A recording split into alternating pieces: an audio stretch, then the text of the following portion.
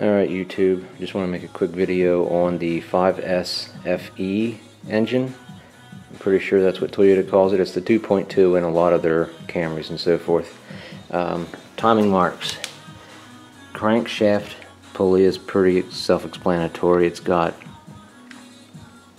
this little mark, if we can get her to focus,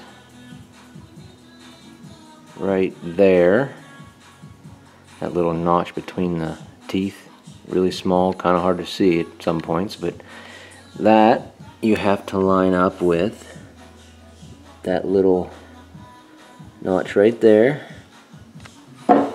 Camshaft sprocket, of course, you probably already know it's pinned, so it can only go on the cam one way, but it has this hole in it. That you have to line up with that mark.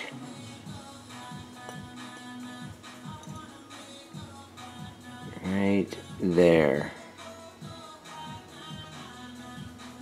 It's pretty much a notch also. It's actually cast into that cam bearing, well, cam cap. It's not, you do not use that dot. That's nice and convenient and real easy to see, but it's not that.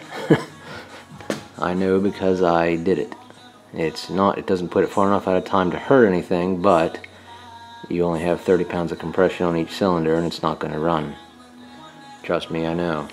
It sucks. I put it all together when it was out of the car like this, because it was real simple to put on that way. Put it in the car and nothing. Just cranked. So anyway, long story short, yeah, my timing was off. I had it lined up with that mark instead of that mark.